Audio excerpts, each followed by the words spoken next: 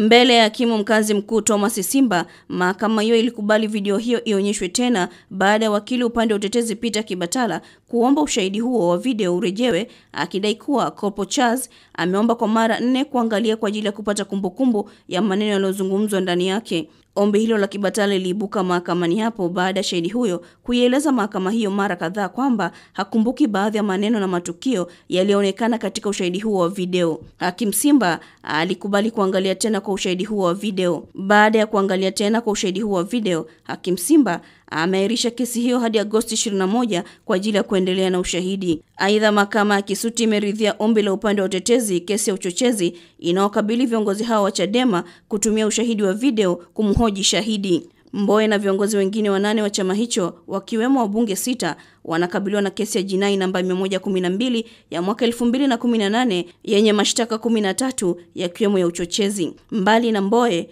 washtakiwa wengine ni katibu mkuu wa Chadema Dr. Vincent Mashinji, naibu makatibu wakuu John Mnyika Bara na Salumu Mwalimu Zanzibar. Wengine ni mbunge wa Tarime mjini Esther Matiko, mbunge wa Kawe Halima Mdee, mbunge wa Bunda Esther Bulaya, mbunge wa Tarime vijijini John Heche na mbunge wa Iringa mjini mchungaji Peter Msigwa. Angela Matayo, Star TV, Dar es Salaam.